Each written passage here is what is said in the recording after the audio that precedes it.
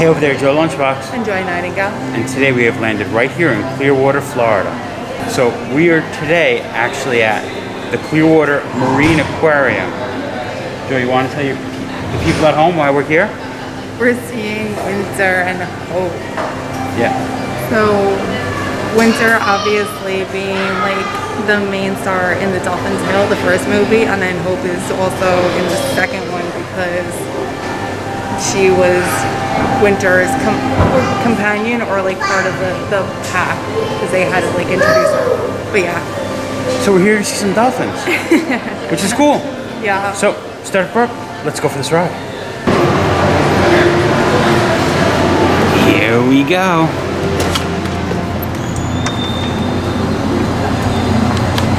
Right to it. The Ruth and J.O. Stone Dolphin Complex. There she is. There's Winter.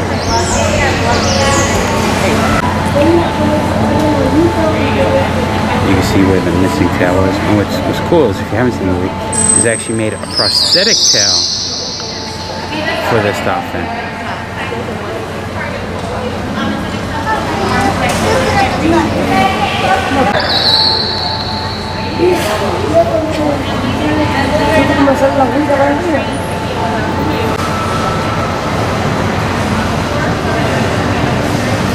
You see Winter?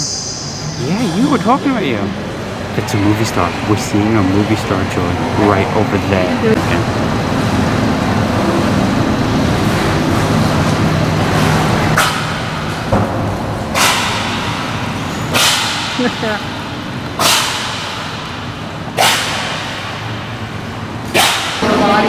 And the first floor of the aquarium is the big viewing window.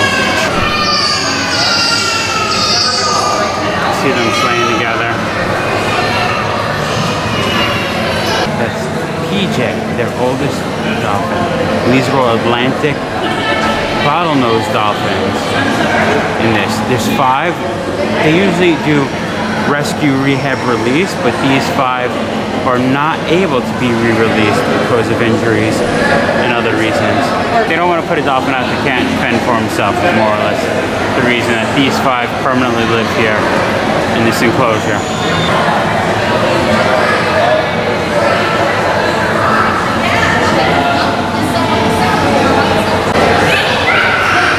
And we learned the dolphin PJ, she's the oldest one in this enclosure that they have at the aquarium. She's 50 years old. An Atlantic bottlenose dolphin in the wild, average life is only 15 to 30. But it's crazy, the oldest ever recorded lived to be 61 years old. You want to come and say hi? No. No. PJ, you coming to say hi? They're teaching us about winter gel. To make the prosthetic for Winter's tail, they need to develop a new material because the dolphin skin is so sensitive that they had to make sure it would be comfortable. So a company that makes human prosthetics called the Hanger Clinic helped invent this new material called Winter's gel, which is a thermoplastic elastomer. So they were able to make it.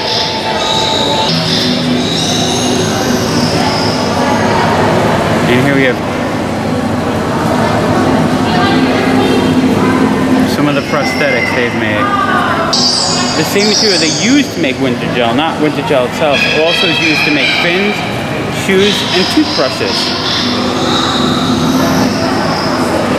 The dolphin's tail is actually called, well, not the tail fin, but the portion leading up to it is called the, I might be pronouncing this wrong, the peduncle. Peduncle.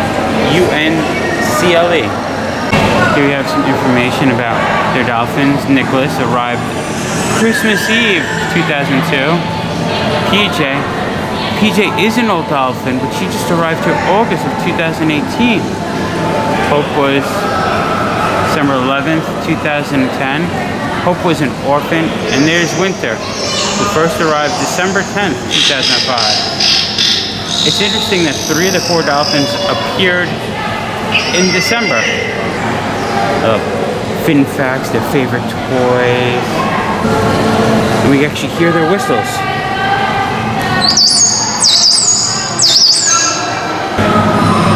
guess what Hope sounds like? Ooh. I love Hope's favorite toy, a squirt gun. That's cute. She loves catching raindrops in her mouth. And PJ's whistle. And last, we haven't seen Nicholas, so let's...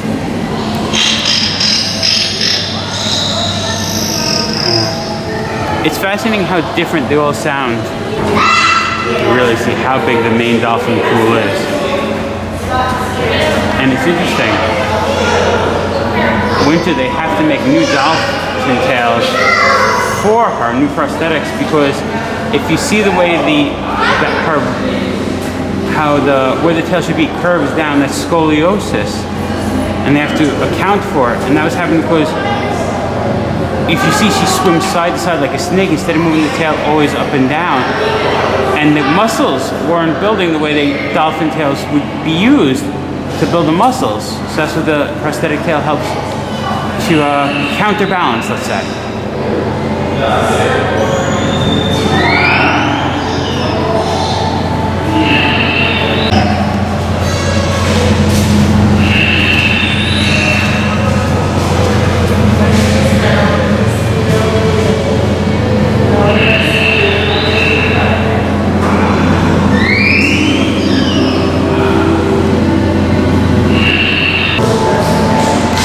I've been a little kid, it always fascinates me how there are mammals that live in the oceans, breathing with lungs. I always wish I could swim like a dolphin and stay underwater for longer than I could hold my breath. Imagine a dolphin at top speed could reach 20 miles per hour swimming through the water. Here at one of the other pools, there's a bunch of pools here in the enclosure so they could shift where the dolphins are and different dolphins are in their different pools. We found another one of the dolphins. Talking about two other dolphins, they helped rescue Mandy and Troy. But after 97 days, both of those were able to be re-released back into the wild. And they were found in 12 inches of water in Stevenson's Creek, Florida. Talking about how they restore the health. Like, dolphins are very smart and they're very curious, so they don't want them to get bored or frustrated, so they keep training them in activities.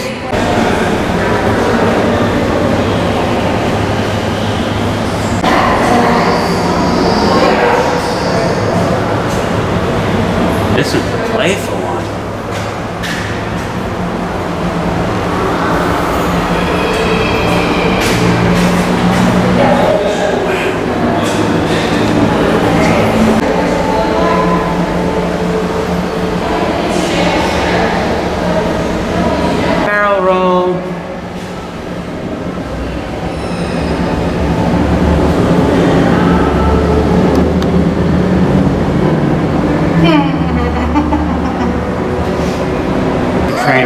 Not all the labels are right on the windows. So this actually is Nicholas. You can see by the scarring on the back, when he was very young and got rescued, that was actually bad sunburn that scarred him. This is Hemingway.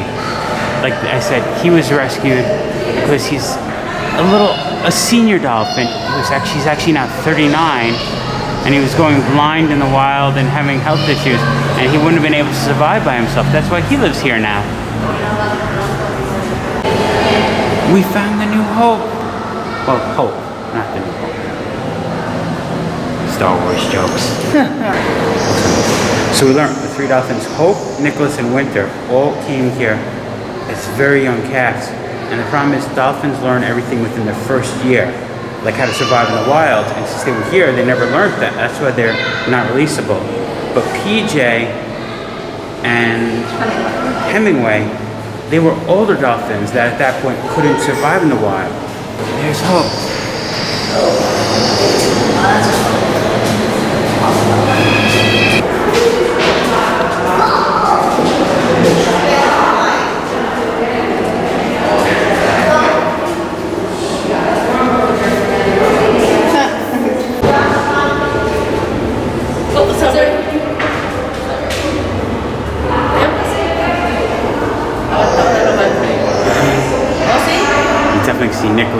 very playful.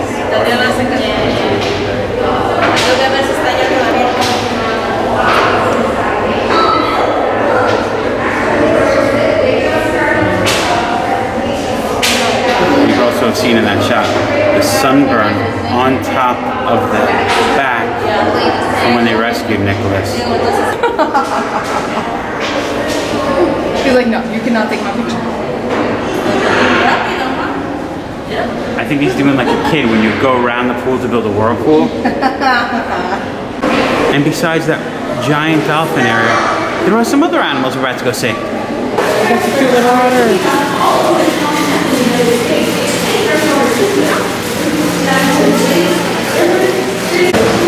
The other otter is sleeping right now.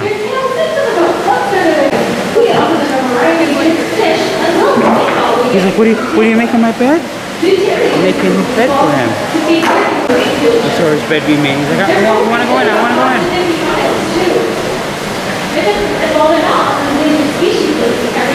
He's looking, you see what's happening? He's like making my bed. Oh, he really is so curious.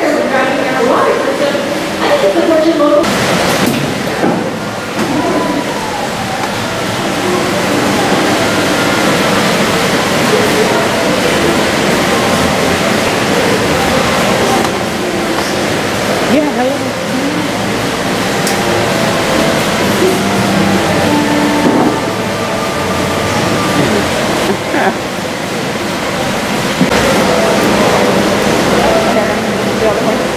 Here comes Wally.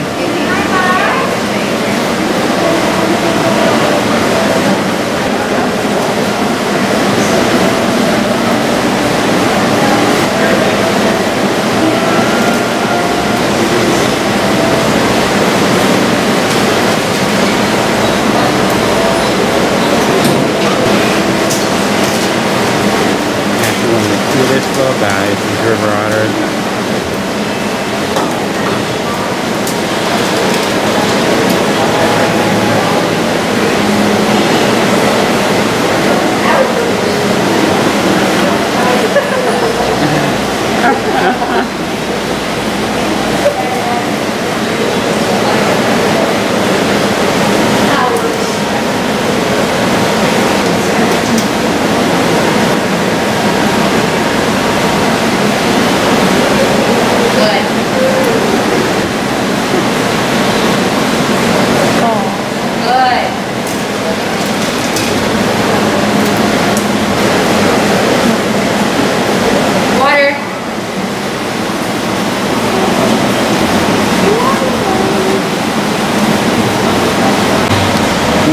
We have is some sea turtles. These are actually Kemp's Ridley sea turtles. And again, they do the rehabs, but some of these are unreleasable. And they have 3 sea turtles in this enclosure.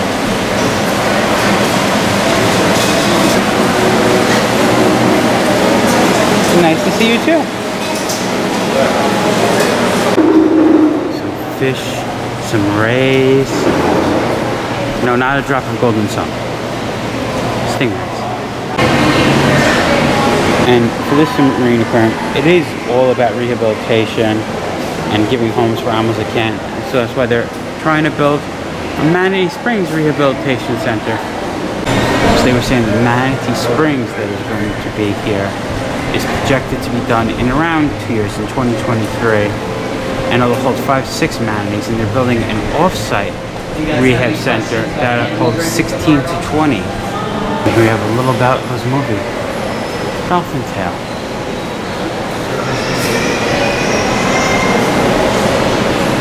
Morgan Freeman? They're talking about the pelicans and who they were named after. And they were all the pelicans.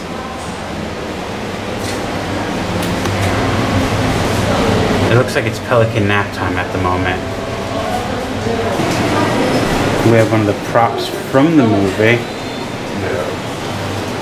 A kid named Sawyer, his bicycle. And when they were filming the movie, this is the pools and that they used the most for the filming. And since this is where they film, they have some of the actors' chairs, like Harry Connick Jr. and Ashley Judd, some others. Funny, they have the office set, like it was in the movie. This is the set, hot set. It is, Joy, because we're filming it. The scene location was the director's office. It's crazy. For the movie, they actually had to build animatronic dolphins too. And this animatronic was used in Dolphin Tale 2.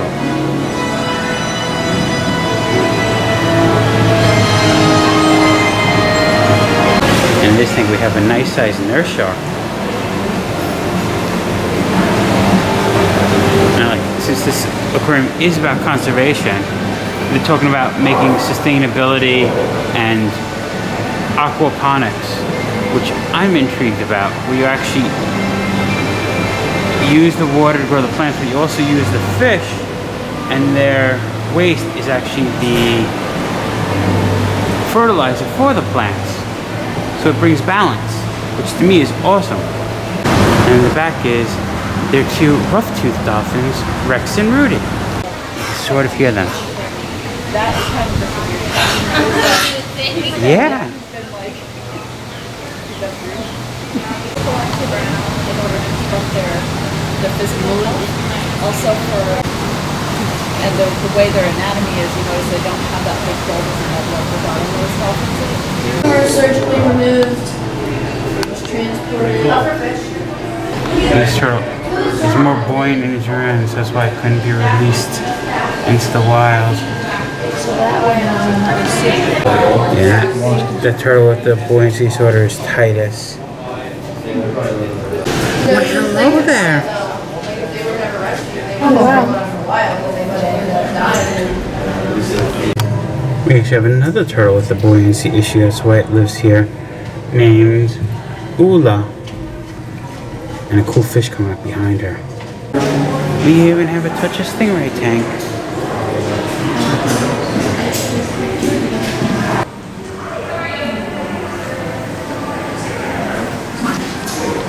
And it said, be careful, there is a splash zone. We were exiting through the gift shop, and then I saw this life-size blue whale heart. Could you imagine their heart is almost my size? Just for reference on how big this is, heart estimates to pump over 55 gallons of blood per beat. We actually have their animal hospital. Here we have their ICU. Interesting seeing what they all eat. Over 2,000 pounds of restaurant quality fish every month.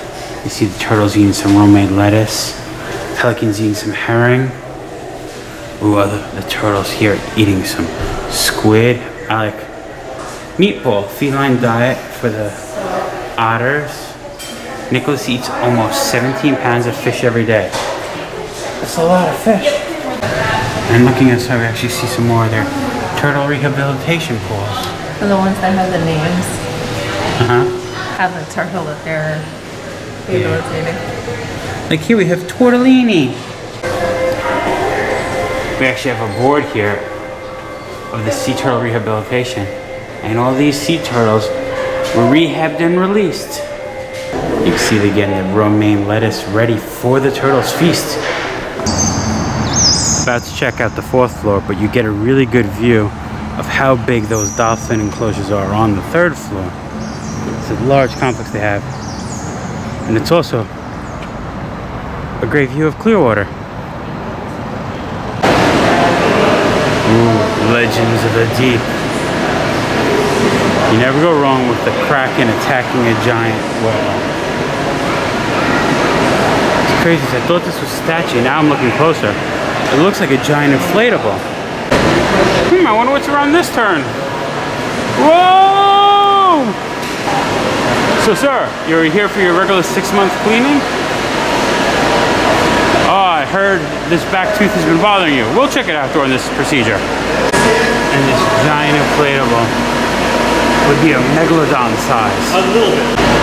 This shark is so weird. The cookie cutter shark. It's sort of a parasite, meaning it doesn't kill its prey. It feeds on larger animals. It sticks to the side of them and chomps away little pieces. They grow to be a little less than 2 feet tall, 18 to 20 inches. I wouldn't want that mouse stuck on me. And here we have a jar of the great white sharks. It's interesting. It says they're victims. Young great white sharks will hunt small fish and even other sharks, while adults enjoy a diverse menu of seals, sea lions, dolphins, small whales, large fish such as tuna, sea turtles. Humans aren't considered a meal and are usually attacked when mistaking from other prey. We're about to go into the area of legends from the deep, and this is interesting to me.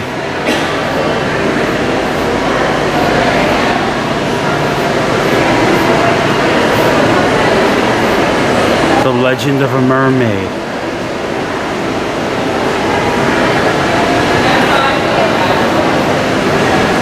And this one is pretty cool and pretty creepy.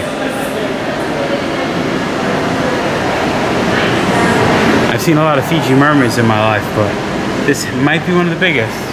We have a blobfish.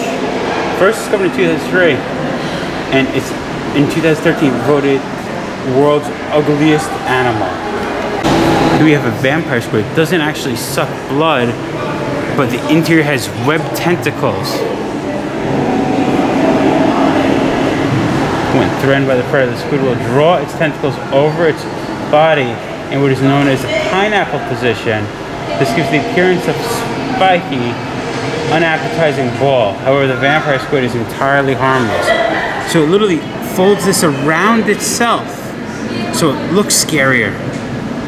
It looks scary to me as is. And we have the Kraken.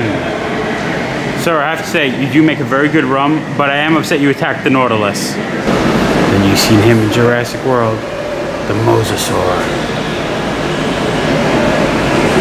Wow, double hinged jaw to really open it wide.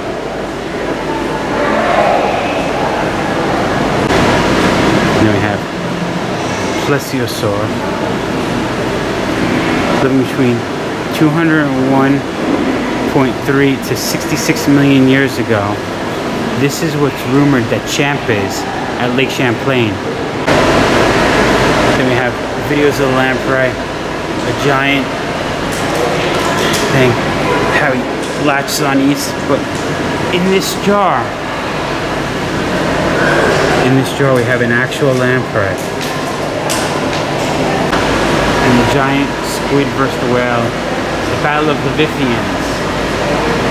And it would be a sperm whale with that giant squid. In the gift shop, they have Flipper made out of flip-flops. Made from 100% ocean trash, hand-carved in Kenya. But what we're gonna go for is a little hand-carved alligator. Oh. So there you have it. That was the Clearwater Marine Aquarium. Yep. Now, it's not like most aquariums where it's just all about showing you animals. This one's more about rehabilitating and releasing animals, and if they can't be released, caring for them for the rest of their lives. Also teaching about the animals. Oh, I yeah. liked how the staff was around, just if you have any questions, you can always everywhere ask you go. us. Everyone was very knowledgeable, very, very helpful. I really enjoyed it. I do like that it's more about the helping.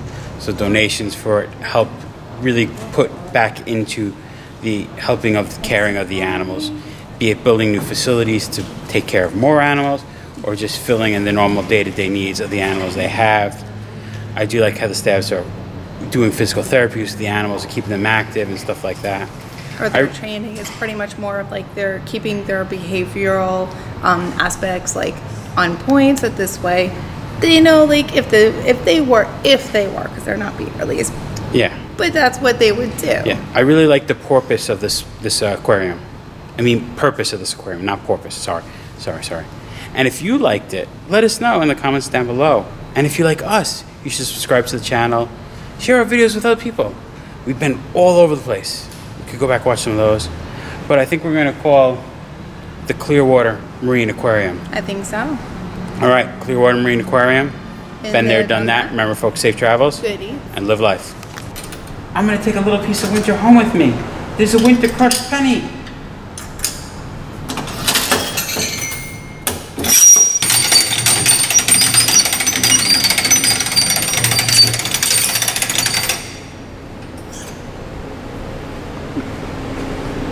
Oh, so cute. You actually see the prosthetic tail on the penny. Ooh. That's good.